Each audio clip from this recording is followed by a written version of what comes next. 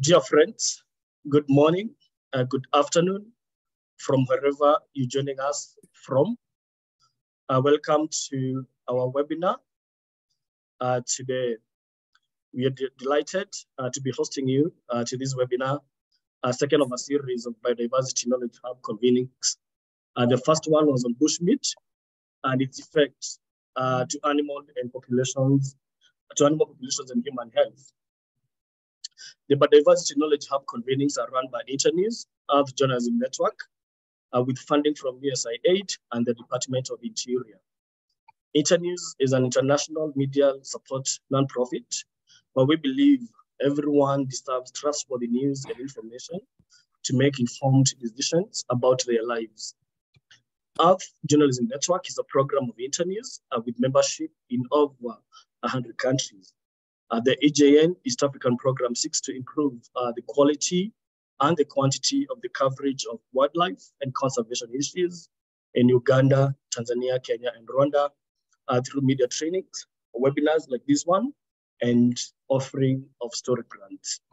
You can learn more on our website, Earth Journalism Network, earthjournalism.net. And if not already registered to become a member, where you start to benefit from opportunities, including trainings, travel facilitation to international conventions, and of course, getting story grants to do stories that you otherwise be not able to do. As you join this webinar, and we're glad that you're able to join us this morning, this afternoon, wherever you're joining us from, please note that you are on mute and off video so that we can avoid disruptions. But you'll be able to ask questions through the Q&A feature at the bottom of your screen. Please do not ask your question through the chat feature. Use the Q&A. And please be sure to address your question to the specific speaker. You can use the chat icon to write your name and where you're joining us from and where you work.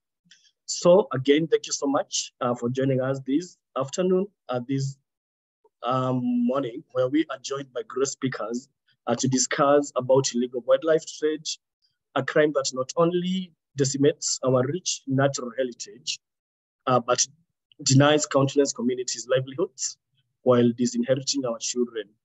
The speakers will take us through how man's best friend, the dog, helps in deterring criminals as well as detecting the contraband in East Africa's seas and airports. Before I invite our first speaker, I will again, ask you to ask your question on the chat. Sorry, on the Q&A, but you can tell us who you are and where you're joining us from on the chat. We are recording. Kindly note that we are recording this webinar, and we will upload the recording on our website, earthjournalism.net, as well as on our EJN YouTube channel.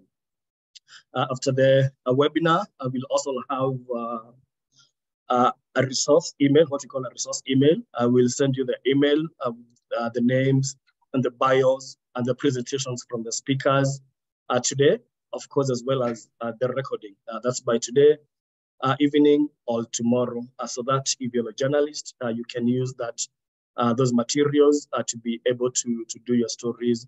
And if you're a conservationist, I'm very sure that the information on this webinar will be useful to you. I will also have a survey that will kindly ask you to fill and give us your thoughts, your feedback about this webinar, so that we are better able to plan for future ones. So my colleague, who is off video, Rose Odengo and Edward, will share with you on the chat the Microsoft form to kindly fill towards the tail end of this conversation and this narrative, where we're grateful to be joined by our two speakers, Dr. Philip Muruthi and Mr. Mark Kenywa. Our first speaker will be Dr. Philip Muruthi, who is the Vice President, Species Conservation and Science at the Africa Wildlife Foundation. He has gained immense experience and repute. Dr. Muruthi, has a keen interest in the protection of endangered species, including rhinos, elephants, large carnivores, and great apes. He approaches natural resource management broadly, ensuring that species, communities, and systems are part of the integrated conservation, including community participation and livelihood improvement.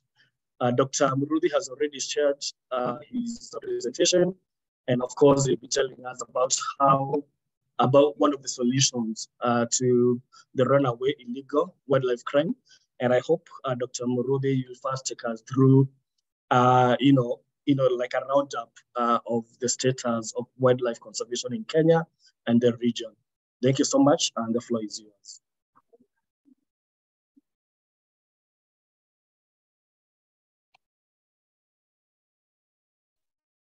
Yeah, thank you very much for the invitation. My name is Philip Murothi, and I'm the Vice President for Species Conservation and Science at the African Wildlife Foundation.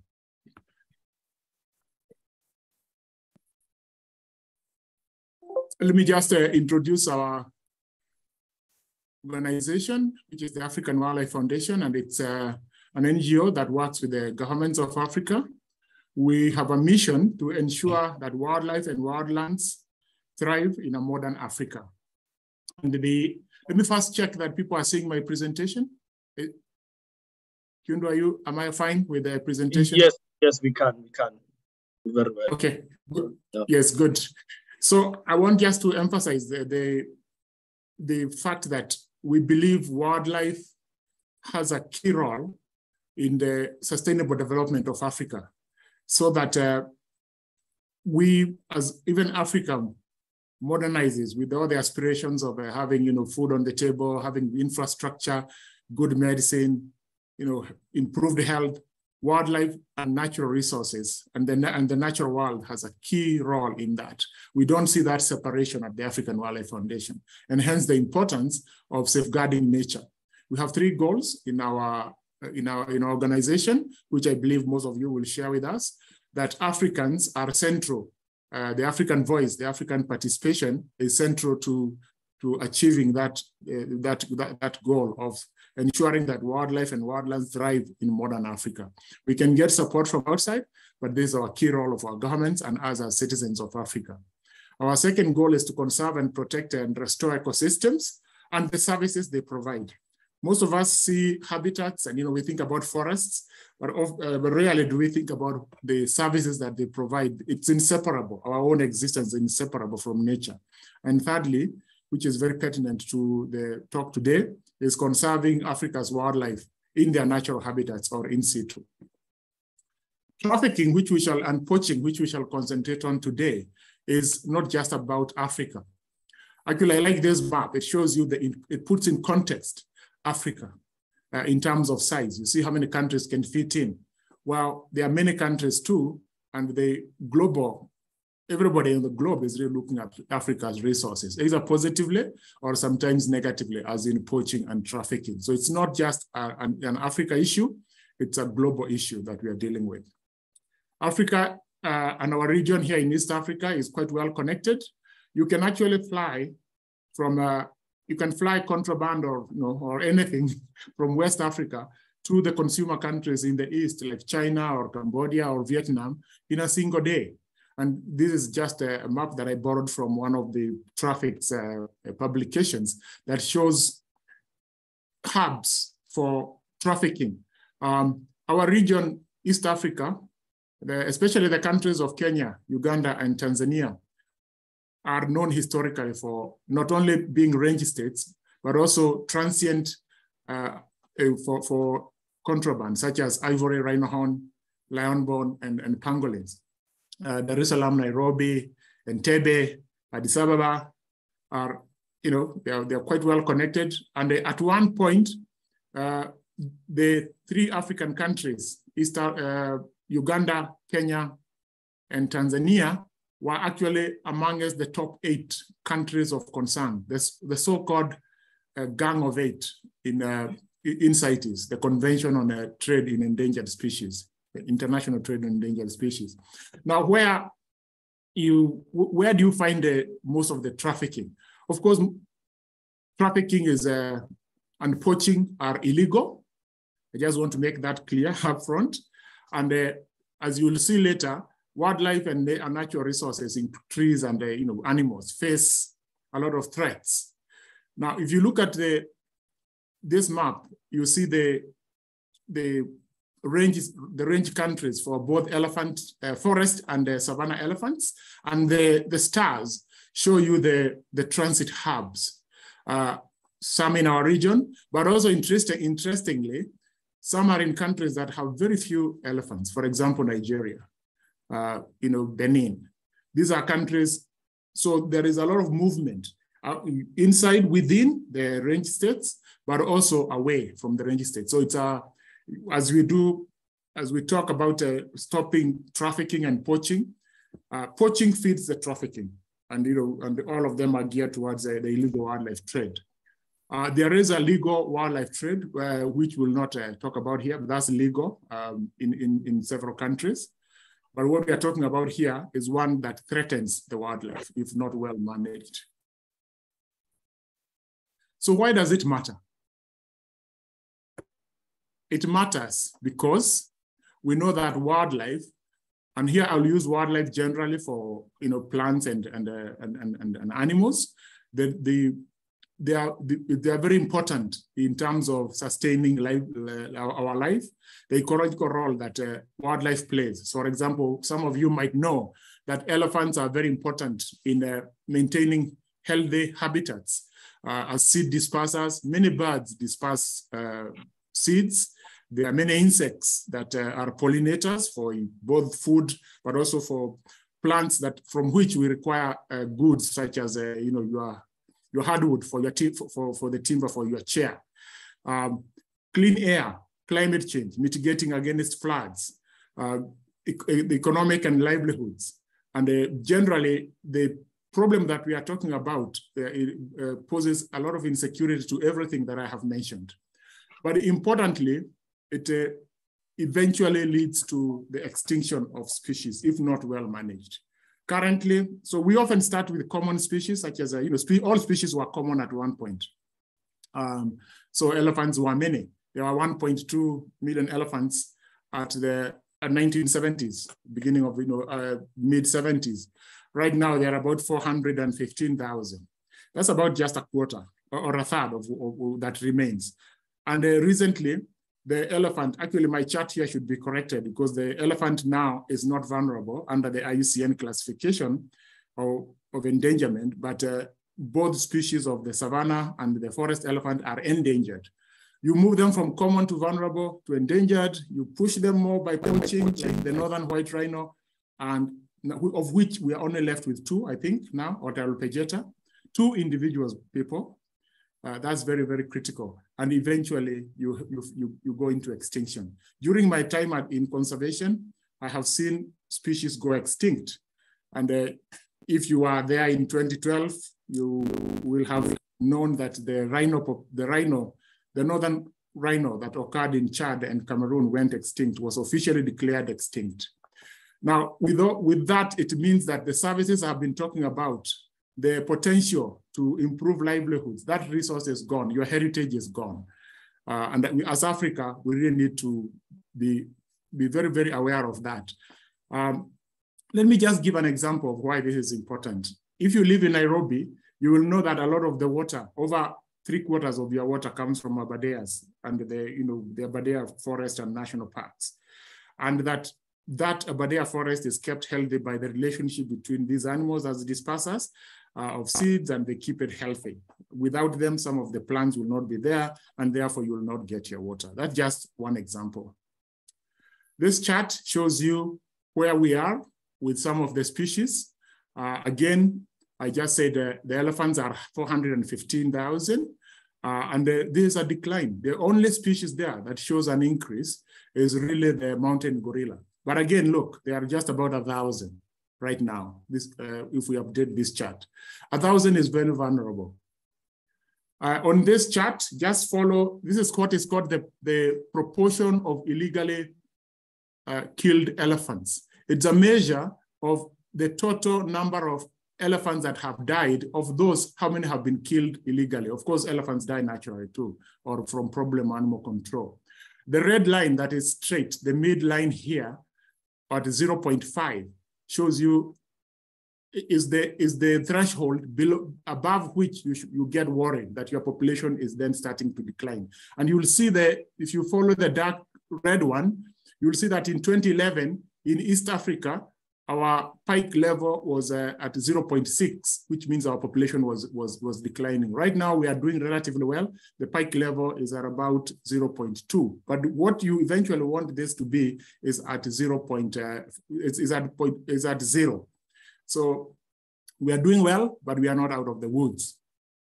Now, I just showed here a list of other problems that faces nature conservation, habitat fragmentation, human-wildlife conflict, poverty levels, incompatible agriculture, infrastructure, insecurity.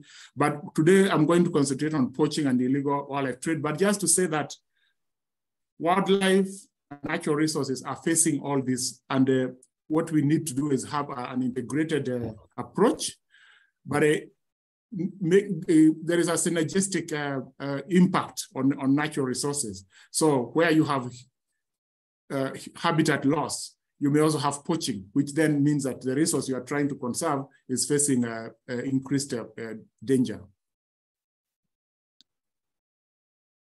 We respond by strengthening conservation organizations, investing in the capacity of local people, enlisting community support, looking at the laws, stiffer penalties, but also most importantly, education, regulating trade in endangered species, lobbying, and enhancing the African voice, really making sure that Africans are participating from the local level all the way to our leaders.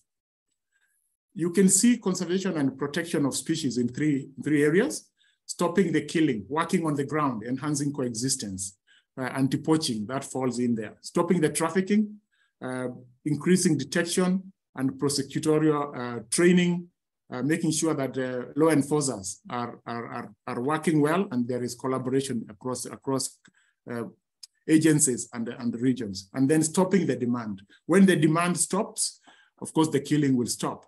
So we had a campaign, for example, in the 90s, and then in the early 2000s, where that led eventually to China declaring a stoppage of ivory trade in domestically, and then giving voice to Africans so that they can be not only recipients but active participants and beneficiaries. We work with at African Wildlife Foundation. We work with the authorities, which means that the program I'm going to be telling you about is owned by the authorities. We are currently in these countries. There are 7. We have detection dogs. We have tracker dogs in some of these countries. The program that we do is not owned by AWF or African Wildlife Foundation. It's owned by these authorities: Tanzania Wildlife Authority, ANAC in Mozambique, Uganda Wildlife Authority, Kenya Wildlife Service, and the Department of Wildlife and Parks in Botswana, MINFO in Cameroon, and IUCA in Ethiopia. And we are expanding. So there are 2 types or 3 types of dogs. I'm only going to talk about 2. One is the detection dog that smells, sniffs. Oh, well, all dogs can sniff. But this is the dog that will detect in your bag if you are carrying any contraband. And then the tracker dog is, like most of you are familiar with, the police dog that tracks the scent of your footprints. Let's say when you have left a building and it will track your shoes, the smell from your shoes, and eventually get you. We don't use attacker dogs or assault dogs because of the relationships we want to maintain with communities and people we work with. Why do you use dogs?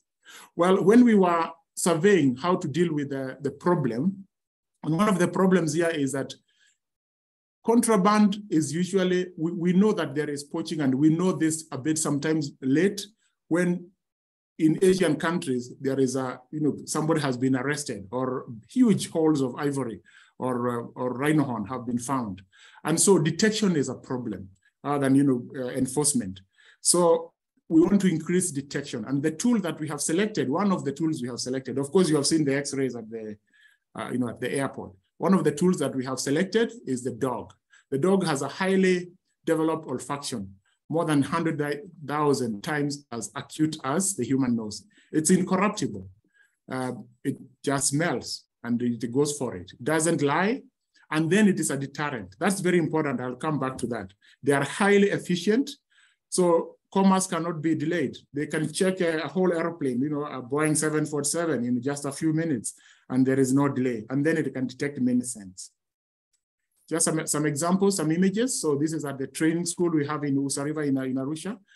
This lady is from Botswana with the dog here being trained. They are trained on real life situations, what they will face when they go to the field. The pairing is very important of the handler and the dog. The detection, we are training them on these scents: ivory, pangolin, scales, rhino horn, and other products. Where do you check? Here are some vehicles, shipping containers, luggage, air cargo. Sometimes it's houses, in people's houses. If we have intelligence, so we combine this with intelligence. As I said, it doesn't take very long, just a few minutes. It's about smell.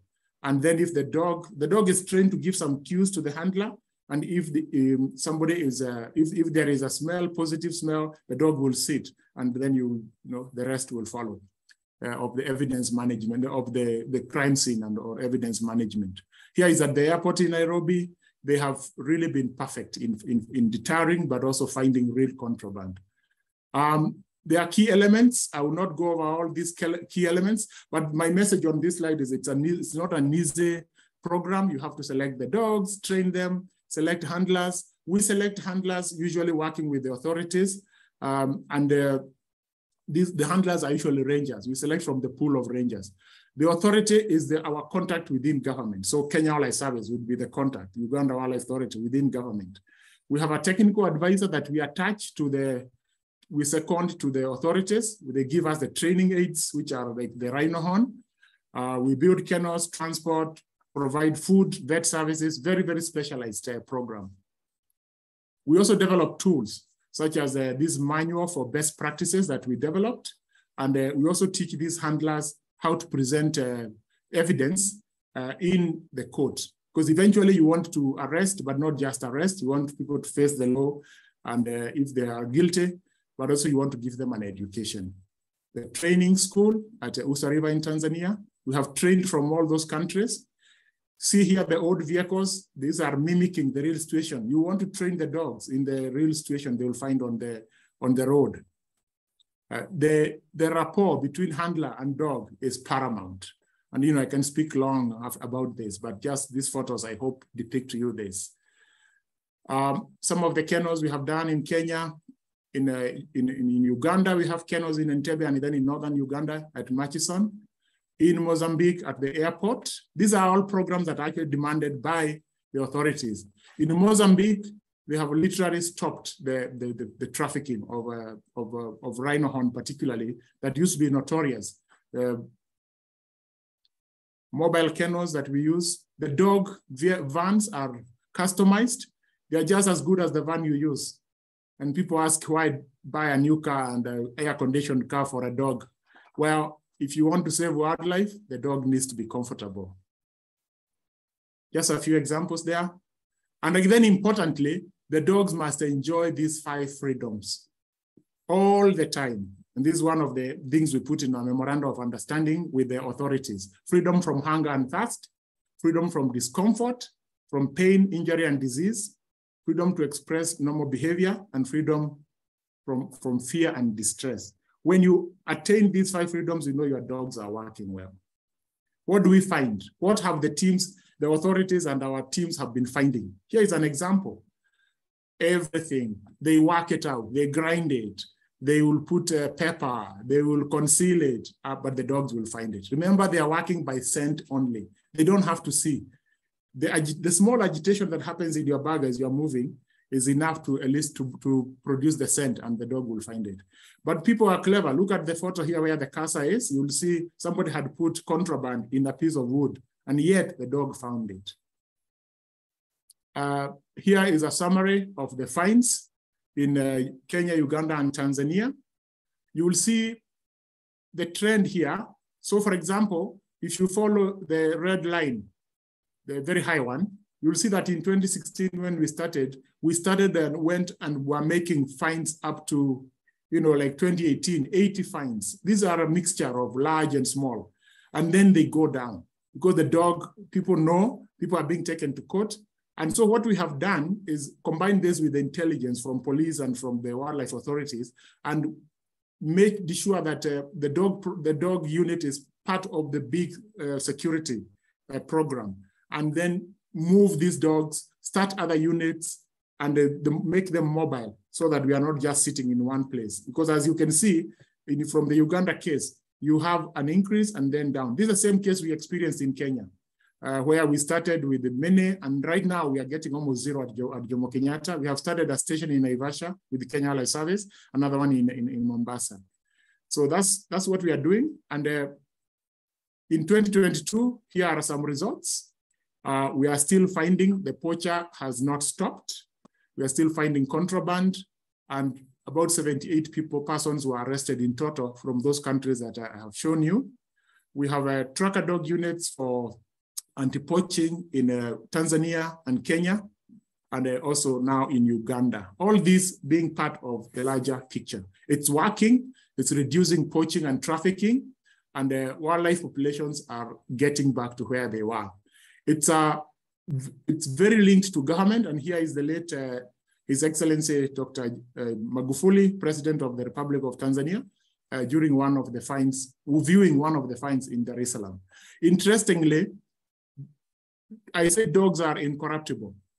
Interestingly, one of these, we have had a case in one of the countries where somebody decided they were not going to see the ivory through the X-ray, but in the back on the conveyor belt, the dogs found it, and well, action was taken. Very, very interesting.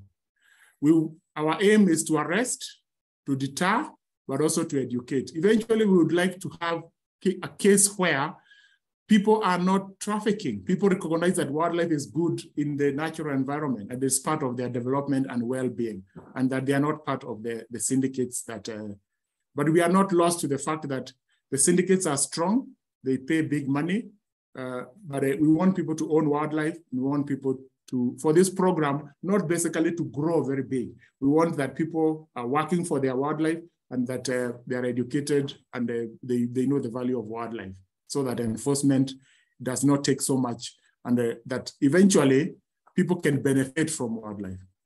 These are the countries where we are working and the programs where they are, and we would like to expand this. As we have seen, it is scalable, and it is something that the authorities are taking up as part of their programs. And it's really working well, and to help recover the wildlife, creating opportunities for our people and our countries to benefit from the wildlife.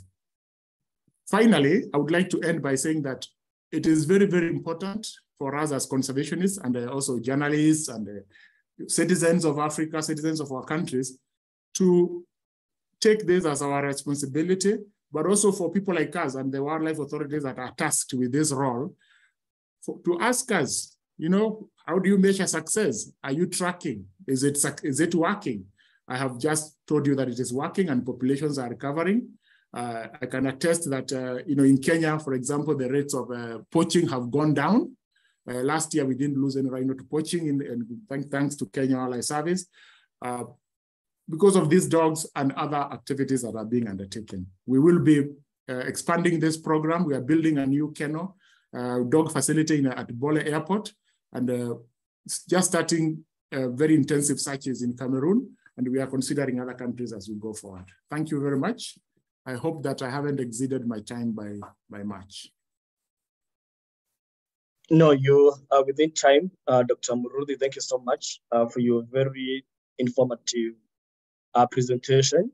I like your finishing because it goes back to the beginning where you said all species were common at one point in time, and now you've called all of us into action, which indeed is a good thing, because today we have over 70 people listening in now, taken from the further states in Kenya, Uganda, Tanzania, and Uganda, as well as our partners in conservation and environment world, again from these countries. And we hope each and every one of us will learn something today, and we work together to save our iconic species and habitats. So there are a couple of questions for you, Dr. Murudi, but kindly allow me to bring in Mr. Kenya, and then we'll take all the questions together.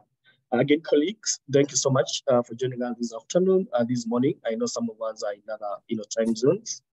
And as we said, if you came in late, we ask that you kindly, if you have a question, direct that to the specific speaker on the Q&A icon.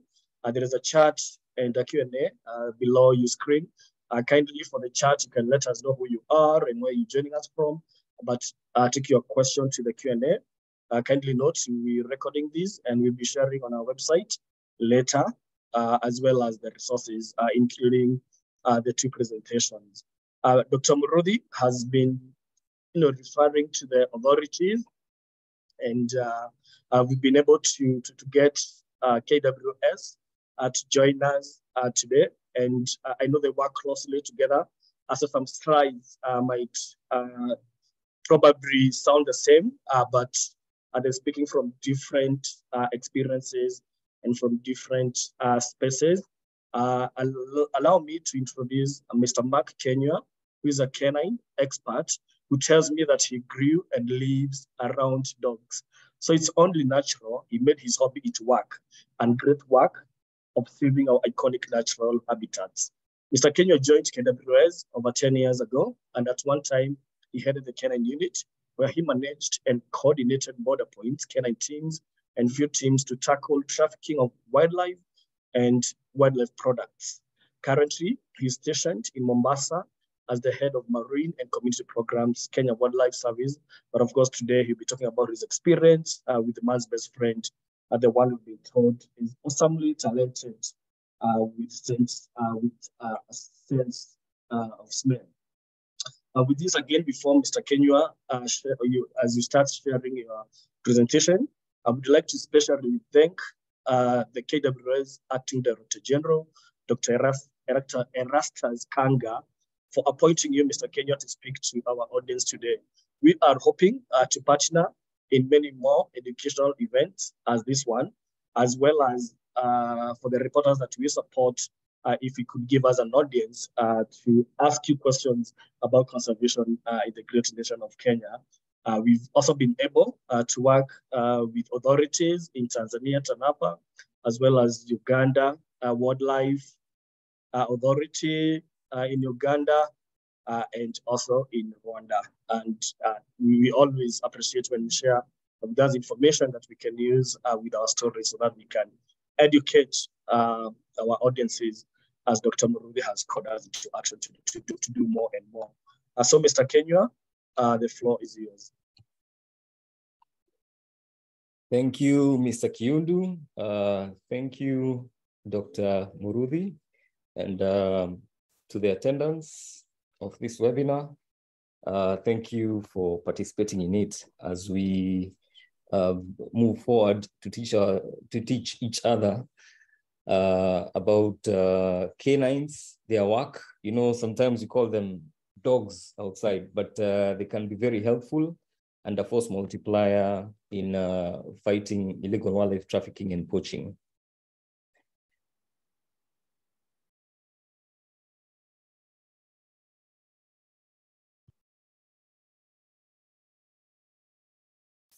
So I just want to confirm whether you can see my presentation. Can you? Yes, I can. We can. Thank you. Okay, thank you. So Kenya Wildlife Service is a state corporation that is under the Ministry of Tourism and Wildlife.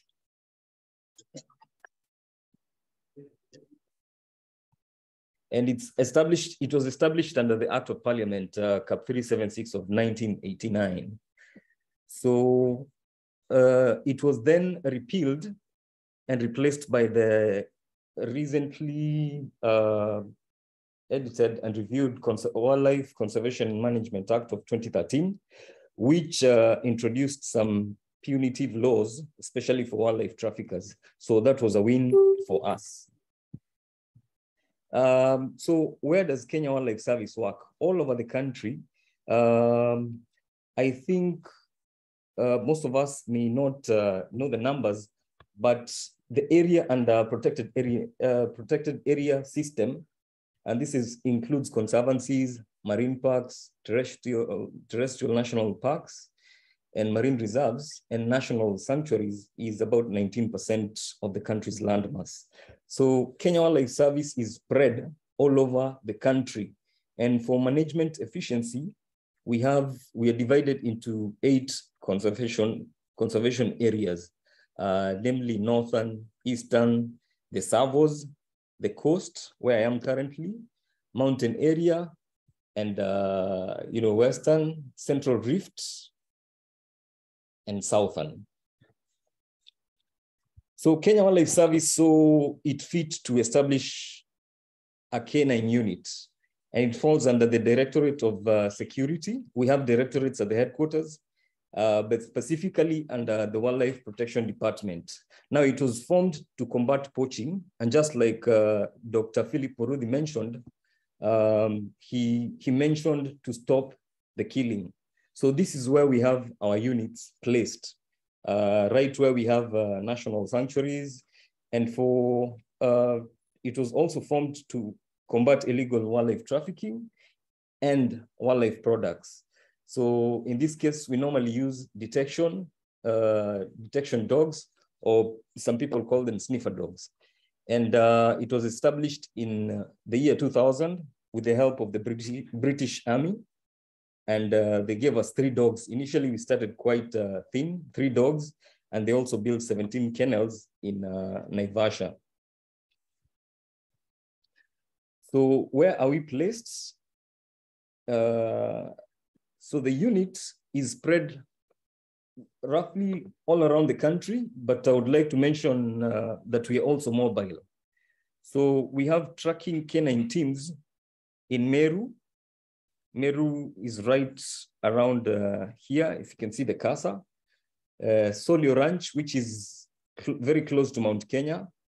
Lake Nakuru National Park, around Central Rift, around here. The Savos, Savo East and West, where we also have the Ngulia Rhino Sanctuary. So we have another tracking team here. And this covers also Savo East. So we have then detection teams who are present at Jomo Kenyatta International Airport and Mombasa International Airport. But we also have them at the port of Mombasa, which is just nearby the Mombasa city, close to the Mombasa city. And we also do border checks, and also do roadblocks. Of course, this we coordinate together with our the Kenya National Police Service. In addition, we have the training unit based in Naivasha. So the canine training unit is based in Naivasha. So what kind of dogs do we use? We have the bi-breed, the Belgian Malinois. This is a very agile dog, much smaller than the German Shepherd, which you see on the right, but very extremely agile, and it has fewer health issues than the German Shepherd. We have the Springer Spaniel, which is quite small in size, but very agile as well. So we can put it on the conveyor belt of airports, which you'll see later in a small clip that I have here. We also have the Bloodhound, which is excellent, a very good tracking dog.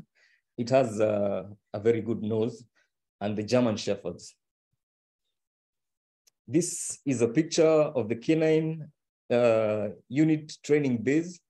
And at some point we actually have some tracking and patrol dogs. If you can remember from Dr. Murudhi's presentation, he mentioned about patrol dogs. So we have quite a number of patrol dogs, but we also have tracking and detection dogs. So this is how it's done. We normally use a long leash, and Dr. Murudhi mentioned that we normally recruit from the rangers team. So this is one of our rangers. This was a short exercise in Solio, where we have a rhino sanctuary.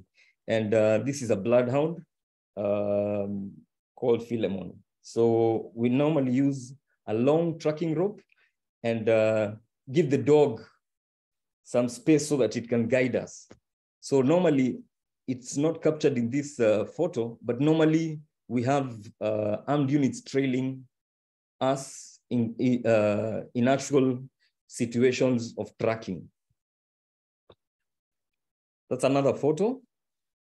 So we normally collaborate with partners, and some of our partners are, without a doubt, African Wildlife Foundation, which we very closely work with at the moment, I think on a daily basis. Animal Welfare Institute, who also donated some tracking dogs and protection dogs. So on my right, you can see this is an exercise of bite work. So normally what these tracking dogs would do is track, and then they would also apprehend by biting. So this is one of the dogs that we use. Normally we also have aerial reinforcement. And thanks to these tracking dogs, that's why we had zero rhino poaching in 2020. And rightly so, as Dr. Philip Murudhi mentioned, our numbers substantially decreased in rhino poaching. So this is a photo of our sniffer teams or detection teams. And this is JKIA right at the baggage area. Yeah, so we normally, when the flights come in, we normally take our dogs to sniff out the entire luggage from the planes as they come. Now, these are some of the finds. Now you can see photos of worked ivory. Some will try and carve the ivory so that just to try and disguise it. But just as Dr. Murudhi mentioned, the dogs will find it. Another photo. So you can see this is I think a cigarette pipe, necklaces. So what we normally check for is the change in behavior. So what the canine does, what the handler does is brings the dog to do detection, but then the canine, the handler normally is very keen on change of behavior or the cues. So the dog, when you see a dog react, then you can zoom in or zero in on a specific luggage nearest the point of source of the order. So just like they say, numbers don't lie. So these are the numbers since 2014 to 2022. The incidences of arrests in 2014 were 22 of them. But the number of traffickers that were arrested and prosecuted were 35 of them. So you can have one incident, but then three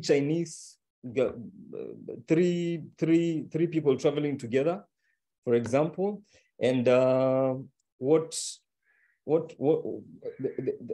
three of them will be attempting to traffic wildlife across the border. So that's why you see the numbers are different.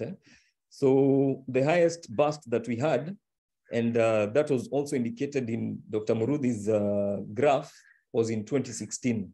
So you can see 34 incidences and then 41 people prosecuted.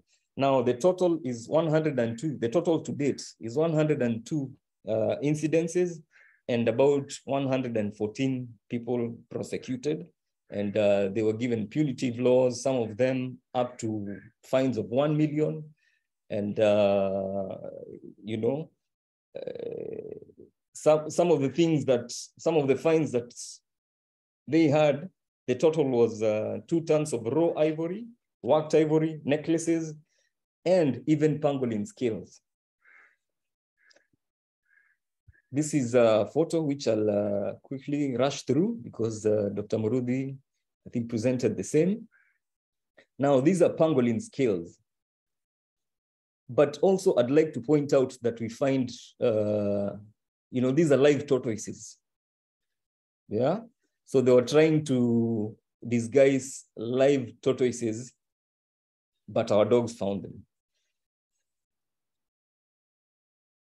That's a Springer Spaniel.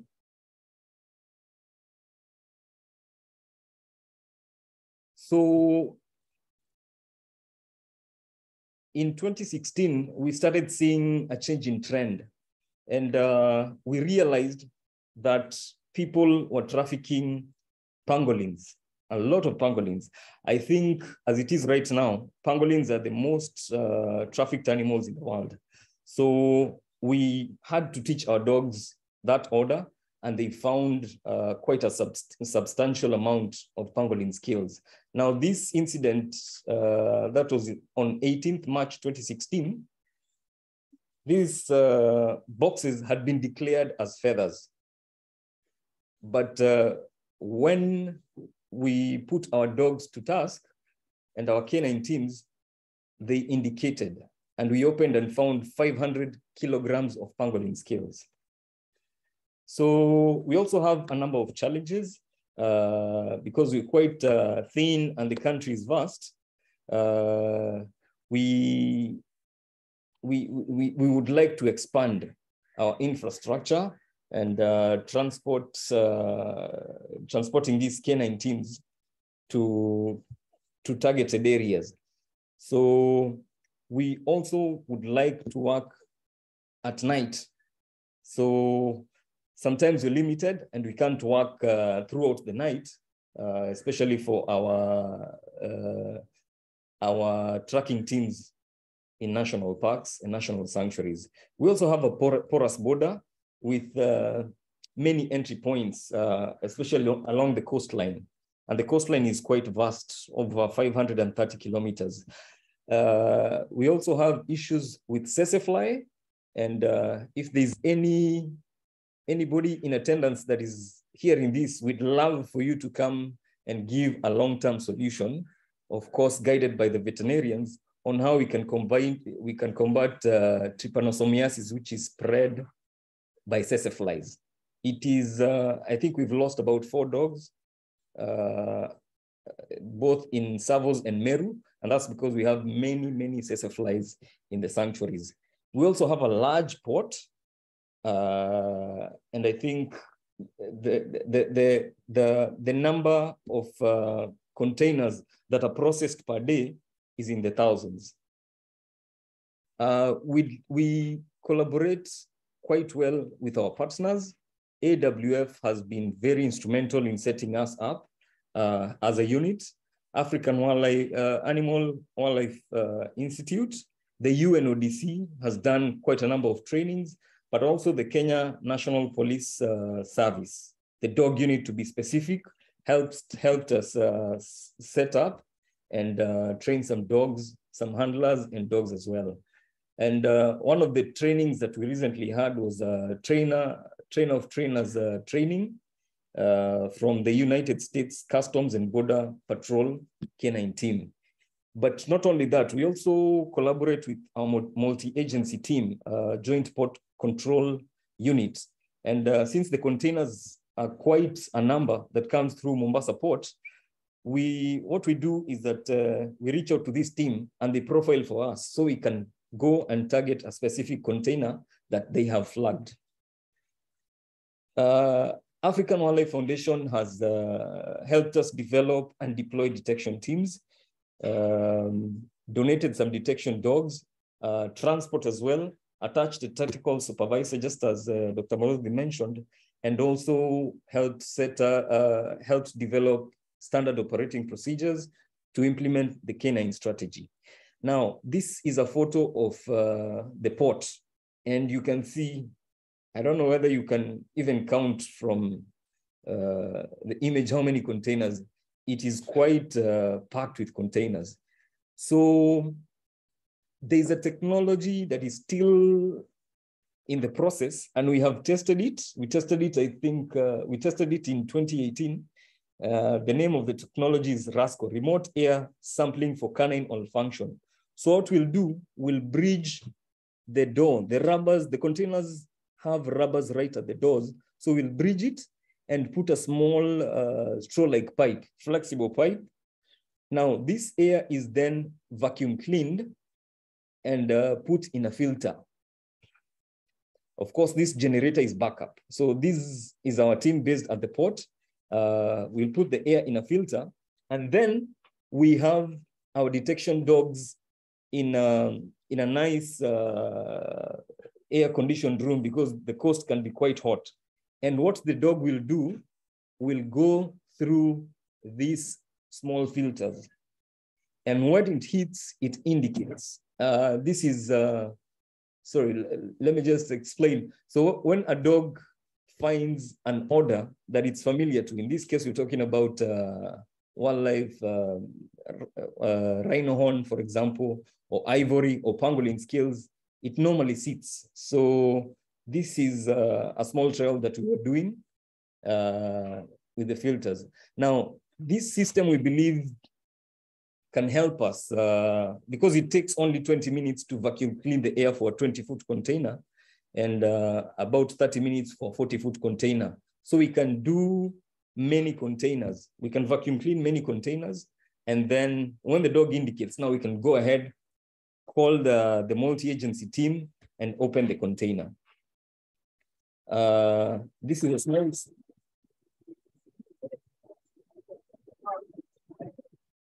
Now, the purpose of this slide is just to show you the efficiency of a dog. So I don't know whether any of you is counting, but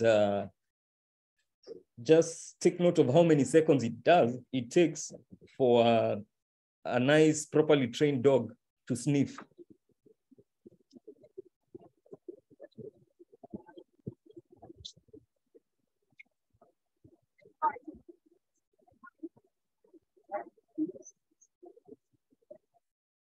I believe that's about 2 seconds per bag, or 3 seconds at most.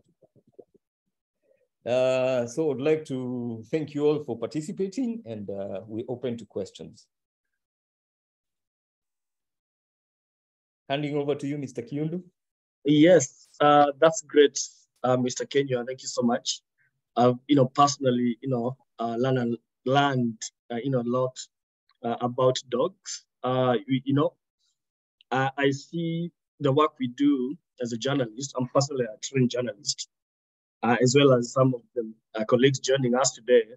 We have an expression that if you're a good journalist and you are able to get news and to do many stories in the media, we say you have a nose for the news.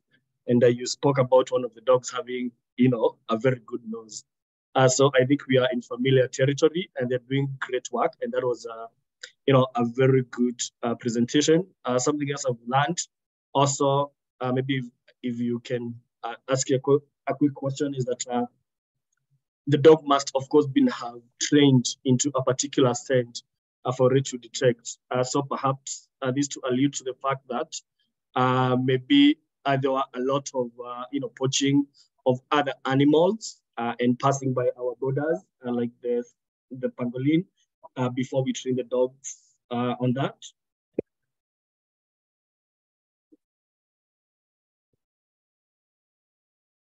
Mr. Kenya, Dr. Muruthi. Can you go again, please, Kiundu? We correctly assume that before we train the dog on a particular animal, like for instance, Mr. Kenya has said that before we knew a pangolin has become a victim, can we correctly assume then it can pass undetected before we train the dogs on these particular scents? It could, I'll answer, then Kenya can, he's more law enforcement than I am. But so the dog is trained on this particular sense, like ivory. So to you, ivory doesn't smell. Clean ivory doesn't have any smell, but the dog will detect that. Now, if you have not trained a dog, say, on live tortoises, but the tortoises are coming through the airport, the dog will actually detect something living, the scent of an animal, even though it is not trained. They have caught at Jomo Kenyatta Airport tortoises, other things that they have not been trained on. I think because there is that scent that is coming out, and the dog just gets agitated by the scent and shows the behavior for something that is unusual passing through. Yeah, so there is that possibility that they will not get something that they have not been trained in, but they have gotten things that they were never really trained on. So we keep on adding scents to the training. I'm told by the experts that you can add up to 30 scents. Per dog? Per dog. Yes. That's amazing. Thank you for the answer. Well, you have something to add, Mr. Kenya? Yes, thank you for your answer, Dr. Muruthi, and rightly so. That's what normally happens. A dog will detect, for instance, in the case of tortoise, live movement. And what happens is that when you have traffickers, their body language, their smell is not normal. So the dog will pick up on the carbon that the body produces, oxytocin and chemicals. So the dog will pick up on that and zero in on that trafficker. So these tortoises were disguised in inside clothing of some Vietnamese, and fortunately we found them. Thank you so much for both of your answers. I'm trying to, Dr. Rudy, thank you so much. I think we spoke about this yesterday when we were doing our dry run. If you look at the Q&A, you'll see that our speakers are able to answer to some of the questions live, and this saves time. So if you go to the open questions, you'll find there are 11 questions, and then you'll find 7 answered. I hope that's what we see. So some of your questions have been answered live by Dr. Muruthi. So I'll hope to pass on those, not unless I find them very important. And then we can ask the questions that have not been answered live. Like from my friend, Daniel Wagema, who works in the Kenya News Agency. I think he works from the Sub region. He's asking, conservancies play a very critical role in species conservation, especially at a time when parks are experiencing severe droughts. Are there dog units based within conservancies to deter poaching activities, given that most animals migrate there to escape drought? I have 2 conservancies in mind. I hope you could have mentioned that. You can send that to Wagema. And if you're still with us, I hope we can take that. I am Gabriel Igumbu from Western Kenya. Hope I get audio of this webinar to help me make a radio program. Definitely get a recording. Gabriel. And to Mr. Kenya, this is from Just Chibi, works with International Press Service. To Mr. Kenya, wildlife population remains under threat. What challenges does the Canine Conservation Unit face in line of duty? I guess you looked into those. Can we first take the one from Daniel Wagema about conservancies? Yes, let me attempt that one, and then my friend Kenya can come in. The important thing about the wildlife conservation is to see that the various units have to work together. So in the Savo area where he's asking about, the park itself, the 2 parks or 3 parks, Chulu, Savo, East, Savo, West National Parks have to work. So if it is poaching, they have to have good anti-poaching. But also the wildlife disperses outside, as Mr. Wagema says rightfully. So you cannot just safeguard the wildlife inside the park and say they are safe. When they go out, that might be the sink or the place where they get lost or they get killed. So in the Savo area, Kenya Wildlife Service has programs that it works with the conservancies and private sector outside. So there are detection dogs, for example, with Big Life that patrol the Amboseli area, going all the way to Savo. There are tracker dogs with the Shedricks. We have AWF has some dogs that we support with Kenya Wildlife Service at Ngulia at the Rhino Sanctuary. Also some dogs across the border in Tanzania, in Mkomazi and in Toloha. So these teams work together. They basically like hand over the trafficker or the danger to each other. So they share the intelligence, and that's why you have these arrests. Remember, when you are watching the trafficker is also watching you as a law enforcement officer. And so you have to be ahead of them. So you can't leave gaps in the landscape. If you leave the conservancies not well safeguarded or not part of the holistic approach to law enforcement, you will be forming those gaps where the poachers can be hiding. It's a challenge. It's work never done. And somebody asked that question. So if you allow me, I'll just say that this is one of the things I have learned through the years working with Kenya Wildlife Service and others, is that the problem of poaching and the benefits we get from conservation, if we want those conservation, trafficking and poaching is a problem that will never end. Just like any other law enforcement. You employ police not just to arrest people, but to be a deterrent and be part of us. Because poachers will always be there, traffickers will always be there, but we can keep the level of poaching down very low so that it doesn't affect the resource adversely. Thank you. Thank you so much. Mr. Kenya, you have anything to add to that? I think he has, Dr. Muruthi has spoke to it quite comprehensively. We work together quite closely. At some point, we even go and track in conservancies. For example, if they're short on staff or short on canine teams, and they do the same for us.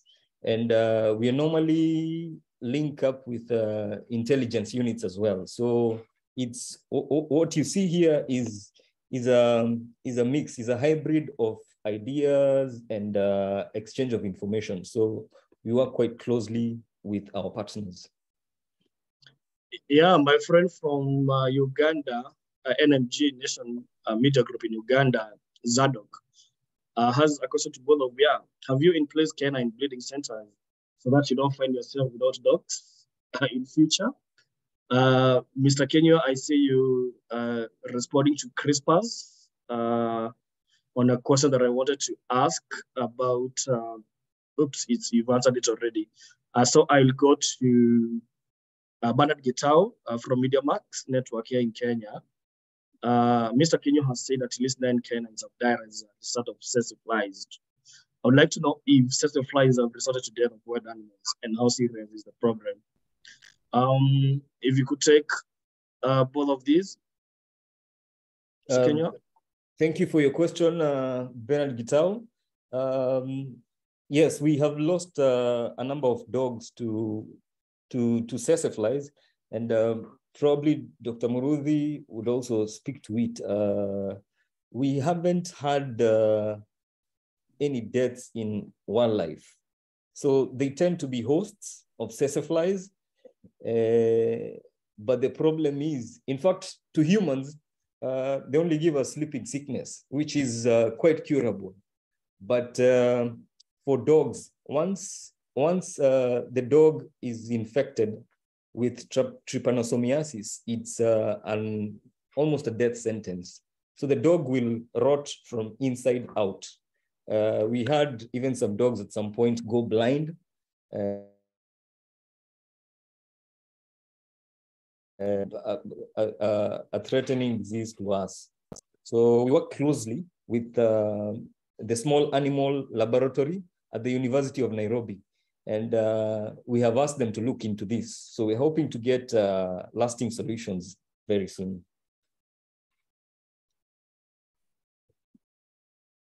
You're on mute. You're on mute. Oh, sorry for that. Dr. Muruthi, anything to add to that? Mark has answered quite well about trypanosomiasis. This is, some of you will know the disease as Nagana in livestock. It's the is sleeping sickness. It causes enlarged lymph nodes and eventually loss of appetite, sickness, anemia. Eventually, the animal dies. Maybe something to mention here, as Kinyua has mentioned, is we're looking for solutions. We are quite interested in finding insect repellents. We're working with people like ICIPE, the International Center for Insect Physiology and Ecology, that can be used to repel. You can find a repellent that you can smear on the dog or where it sleeps so that you keep off the excessive fly. Because during the day, the attacks don't occur mostly during the days when the dog is resting somewhere. Yeah, but it's a challenge. It's a challenge because some of the areas we work, like Savo, are areas where you find excessive fly. Yeah, why I like these kind of conversations is they lead to a bigger story or some other story that we can pursue at a later date, like this one.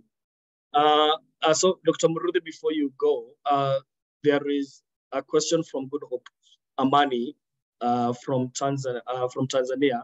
I don't know if you're able to take this one. He's asking that case of fights by dog teams in Tanzania seems to be very low compared to Uganda and Kenya. Is this because the dogs in Tanzania are very few, or there is something else, going on? I hope you could answer that. And from the both of you haven't answered the one: do we breed these dogs, or where do we source the canines? Yeah. Okay, let me start with the one about fines, because fines can be how you interpret fines is very interesting. It shows that you are working hard, but it might also show that you are a deterrent. So let's say in the case of Kenya, let me use Kenya where we worked with Mark and others. And when we started in 2015, Nairobi, Jomo Kenyatta was a notorious place. So the dogs, once installed, made so many fines, and the number of fines went up. People were being taken to court. The news were going around amongst the trafficking community that, hey, be careful about Nairobi. You might get caught. And usually you don't know how you have gotten caught because your bag is checked at the air side once you have already checked it in. So you wonder, how do they find out that I had something? It's the dog that has sniffed your bag once you've checked in, right?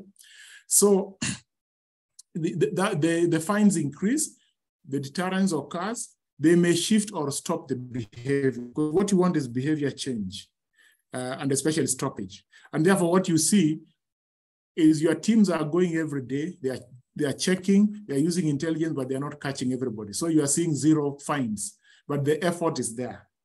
So if you want to look at the numbers, you would say, hey, Mark's team in Jomo Kenyatta is not working. So we track number of visits, we track number of bags checked, we track the effort so that we can combine that with the fines. And then we can decide whether it is deterrence we are seeing. We also, using intelligence, are checking other areas.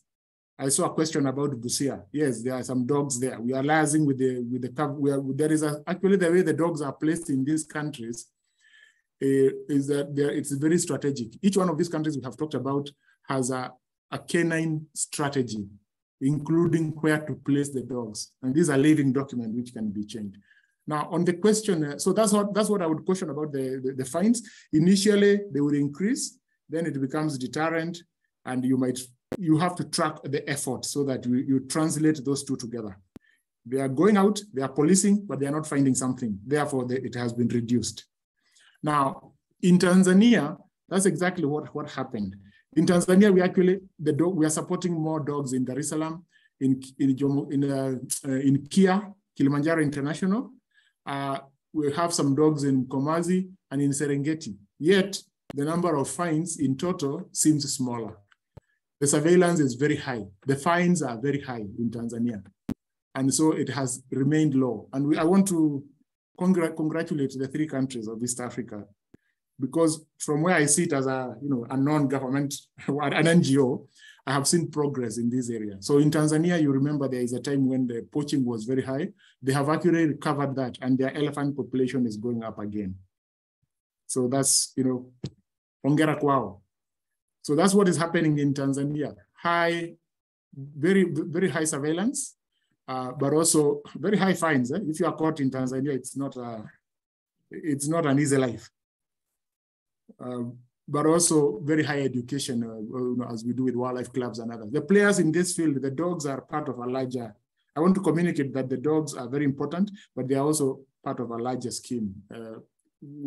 Agencies working together, led by the point agency in the Authority for Wildlife. Thank you. Thank you so much for that, in-depth answer. So the challenge here from your answer to the authorities and to NGOs like yourself who support the authorities is consistency, to keep doing it and to get more funds to keep doing this great work. Because we might, rest on our laurels saying that we're not having fines so that we can go home and take a nap. Yeah. So there's a very good question here from Joyce Chibi that she's asking, do you have community-led canine conservation units or any unit where local communities are taking a notable collaborative effort? To both speakers. And are being told the question on breeding of dogs has not been answered. Sorry, let me answer that first. And then Mark will come in. Okay, so I said during my talk, I said every dog can sniff, even my little dog outside here. But not every dog is as good as detection and being trained as a tracker dog. So to reduce attrition, by which I mean, if you start with 10 dogs, sometimes you may only end up maybe with 2 if they are not bred for that work. So what we do, we reduce that front attrition by going to breeders who already are breeding dogs for this kind of work.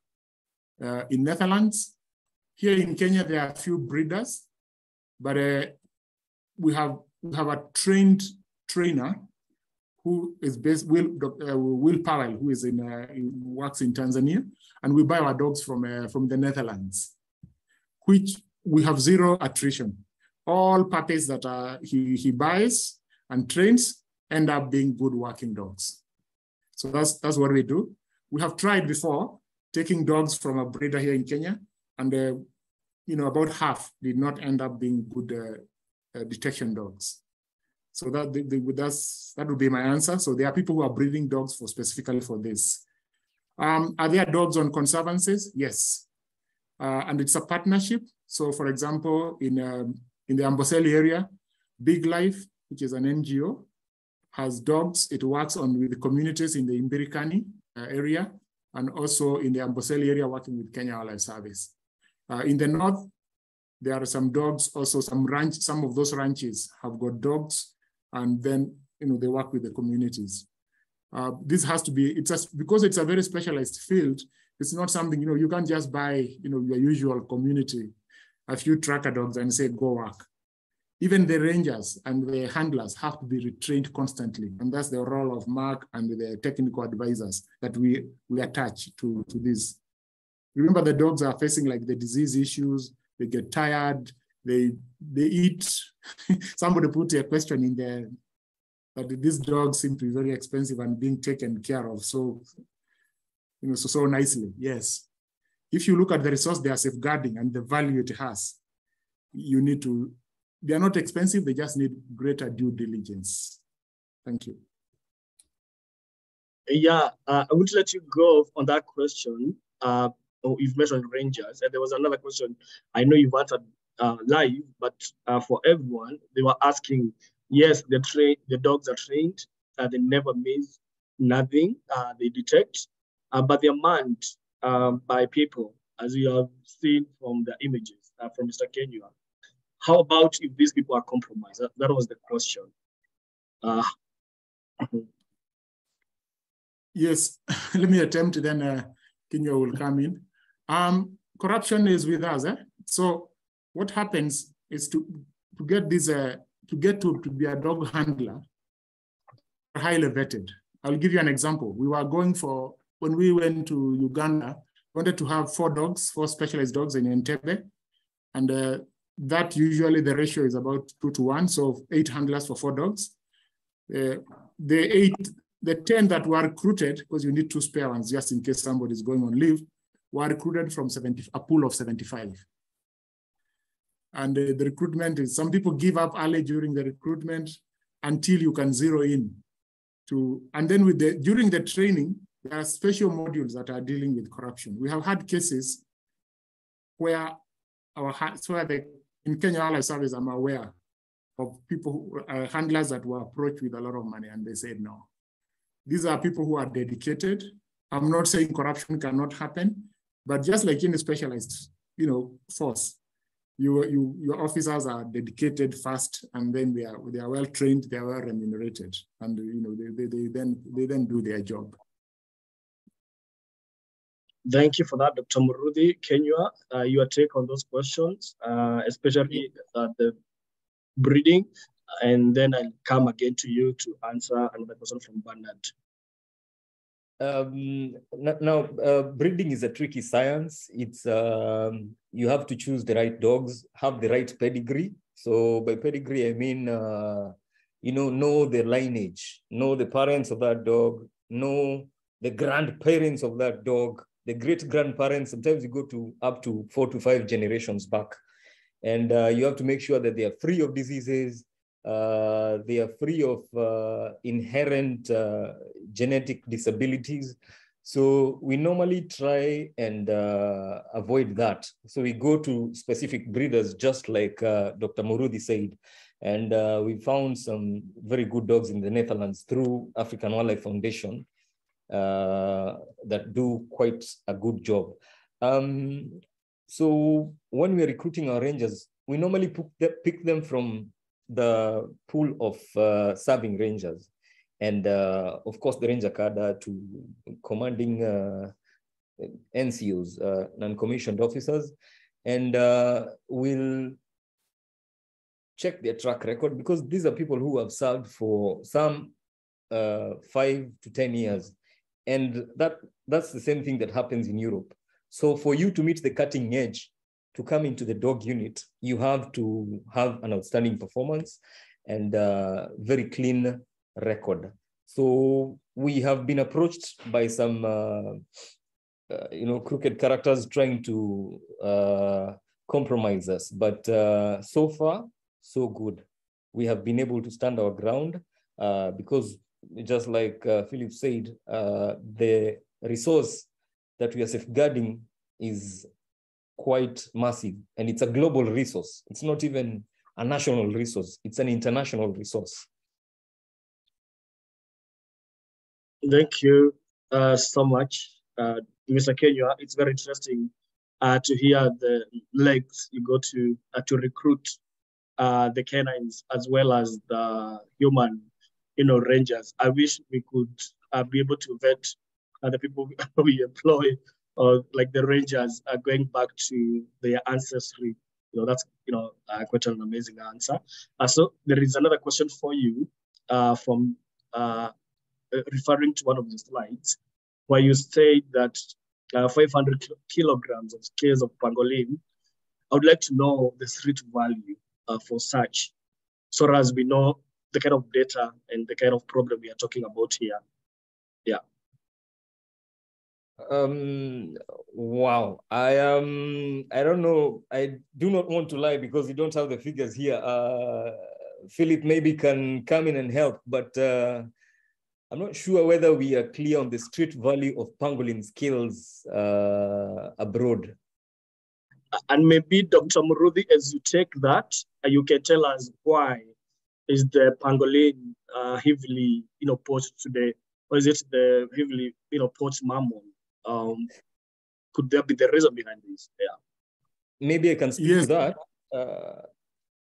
Go ahead, Mark. Sorry, Daktari. So, we have very weird beliefs, and our Asian friends sometimes believe that the pangolin scales cure cancer. and also increase milk for lactating mothers. And you can imagine what would happen. What happens then when you believe that it can cure one of the biggest diseases globally right now, which is cancer. So that's why pangolins are heavily poached, heavily trafficked. Dr. Muruthi? It's really an interesting question and a very important question. And I'm glad that it has been asked.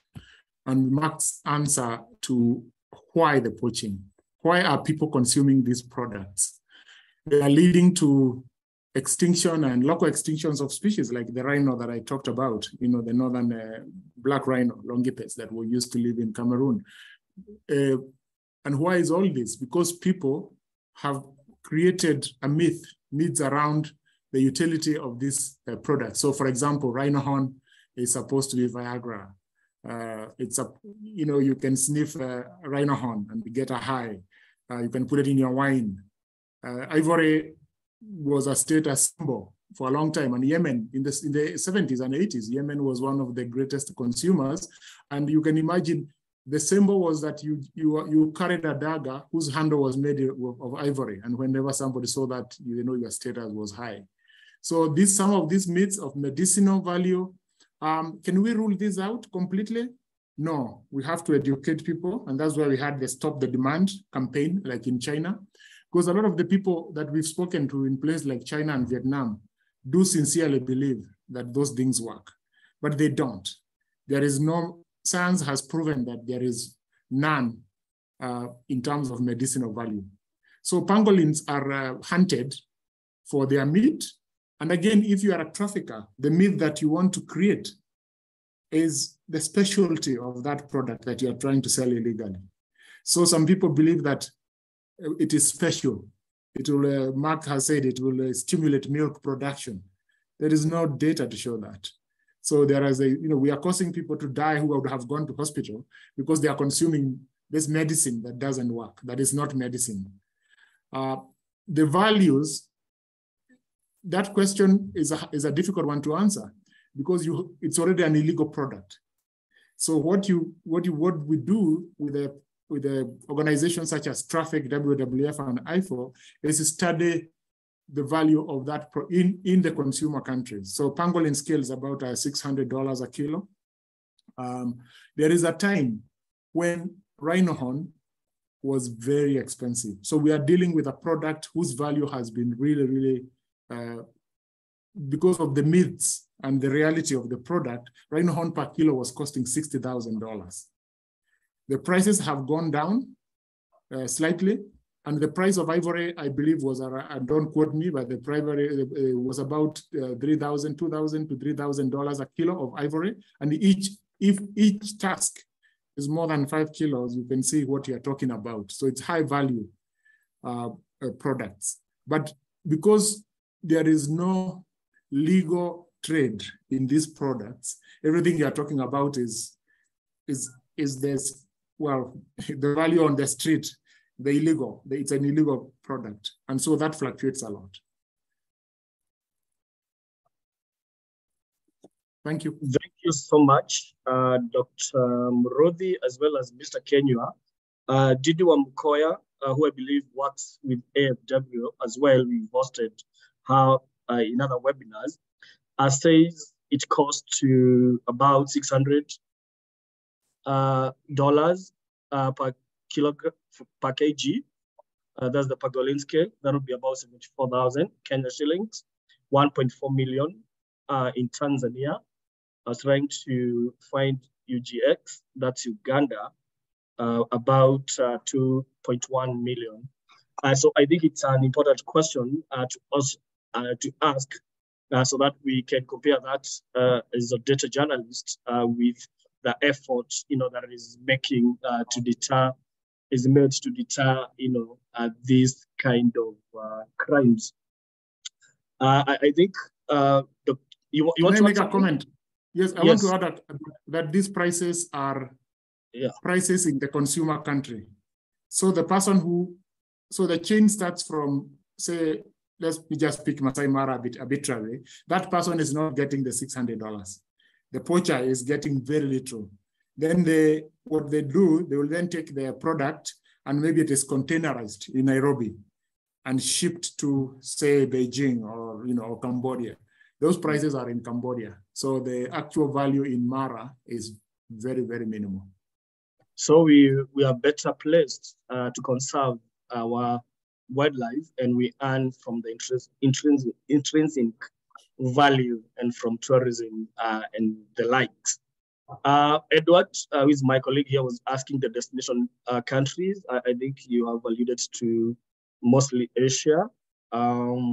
I won't go into that. I know, Dr. Murude, you wanted to take a hard stop at the 3:30 because you have another meeting, and I think we'll end at exactly 3:30. Thank you so much for joining us. I'll give you both of you 1 minute to do closing remarks. But before that, I'd like to thank our participants from the further state, as well from partners in the conservation world.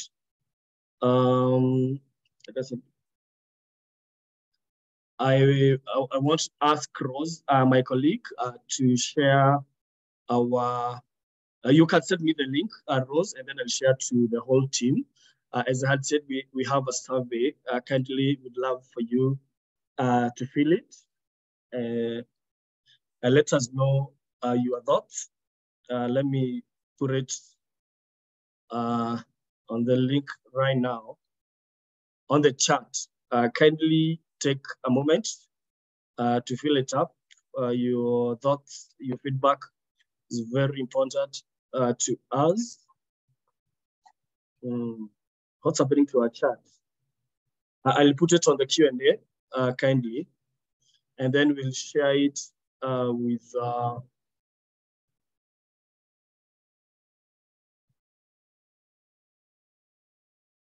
sorry, people, we seem to have a problem with our chat and our Q&A. Not able to minute to share these.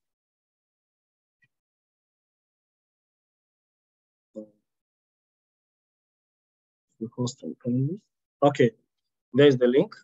Kindly take a moment. You can download it on your phone, on your desktop, and answer it at your time. We'll also share that with the recording as well as the presentations. Are we allowed to share your presentations, Dr. Murudi, as well as Mr. Kenywa? Yes, you can share mine. Yeah. Yes, as well as your contacts. And I know probably mostly our colleagues from the media will be able to ask you a question to follow up with this very great and interesting conversation that we have had. We've learned a lot. It's not always we hear from the government as well from the NGO on specific issues because as a media organization, support organization, we're trying to promote the journalism of solutions, not the journalism of problems, looking at problems and the responses that various actors are coming upon with. And we believe this is just a part of that solution into curbing the illegal wildlife trade. Thank you so much. Kindly refer to otherjournalism.net, and we'll also send you an email for the other attendants. Dr. Murudi, your closing remarks, 1 minute, and then we'll go to Mr. Kenywa and we'll edit at 3:30. Thank you so much for joining us. Yeah, thank you very much to you and for inviting us and for this opportunity to speak about our work. And just to say that wildlife and natural resources are our heritage. They are also, if you would like, they are citizens of Africa. They have the right, and we can treat them well. We'll be treating ourselves well for our own human well-being and economic development. We need this. And I want to close with an appeal and for journalists like you to really promote this cause, promote the cause, which is important for not only our generation, but the generations to come. But thank you very much. We can deal with this, a problem that can be dealt with as we have demonstrated since we started working on it. And we deal with trafficking and poaching And combined with other activities, we will create the opportunity for our people and ourselves to benefit from wildlife. Thank you very much. Thank you so much, Mr. Kenya. Thank you, Mr. Kiundu, and all the participants of this webinar. Would especially like to thank the members of the Fourth Estate, and you are very key in spreading the message. And I think we demonstrated that canines do work, and we'll continue to use them in the long term. And these are actually proper working dogs. These are not just what people here in our country call chihuahuas. These are proper and properly trained working dogs. So let's support this cause, just like Dr. Muruthi said. Spread the message far and wide, and let's continue interacting. So thank you for your participation. Thank you so much again, our esteemed speakers and everyone else for joining. For our colleagues in the media, chihuahuas or not, let's activate our nose for news and use it to tell the stories of our wildlife and of the efforts of all the conservationists in our iconic landscapes. May God bless you. Have a nice time. Bye. Thank you. Bye. Thank you.